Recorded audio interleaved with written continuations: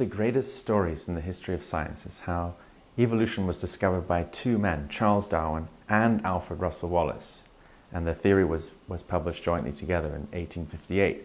But this story has a serious mystery that's been lingering for over 40 years now, which is that Wallace discovered evolution by natural selection while he was in the Malay archipelago, what is now Southeast Asia, in 1858. He sent a letter to Darwin, which included this essay of the theory of evolution, which arrived at Darwin's house. And the mystery has been that we don't know exactly when that letter arrived because it no longer survives. Like many letters from back then, it's lost. But what happened in 1972 was that someone found another letter from Wallace that was sent from the same island, apparently on the same day. And that letter still has its postmarks from Singapore and London. And it showed that it arrived 2 weeks before Darwin said he received Wallace's letter. That's the mystery. How can that be? There was only one mail route that went from Indonesia to London in those days. So Darwin's letter should have arrived on the same day as this letter that still exists. How can this be explained? This was a great mystery. Many books have been written about this, and a lot of conspiracy theories have been based on this, based on the idea that Darwin must have lied. He must have sat on Wallace's theory for a long time. Maybe he stole ideas.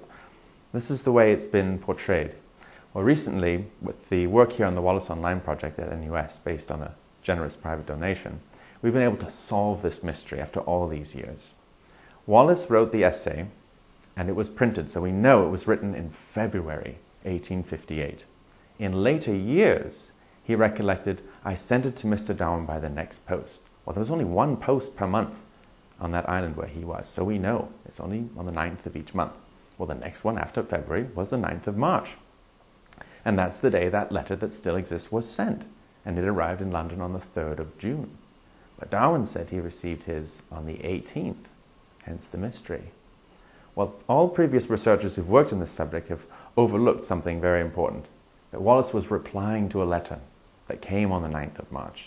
So it's almost impossible he could have actually written to Darwin on that day.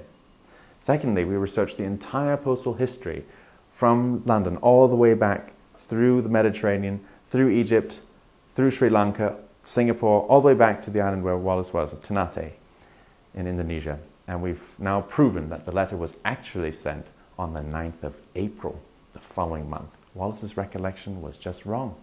So now instead of a conspiracy theory, we have a case in which it's actually the way it should have been. Both men independently discovered the theory and they published it together.